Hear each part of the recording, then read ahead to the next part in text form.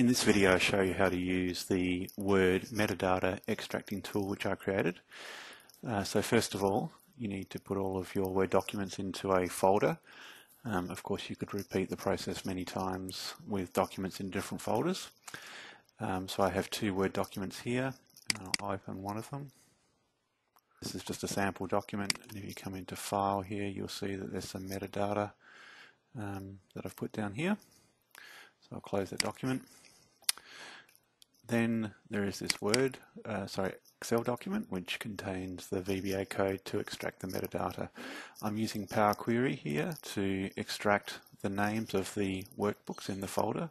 So in order to change this and point to a new folder, you right click here on the workbook, click Edit, and over here you select the source, click on these little items here, and it asks you for the path of where you want to search. So you can change this, just click Browse, you can change it to any other folder that you like.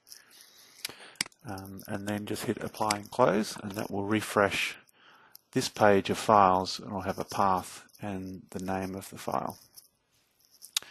Then we need to go to the Metadata tab, and you see here that there's a table. Then you click the Extract Metadata button, and the macro will go ahead and extract the data for you. So that's it.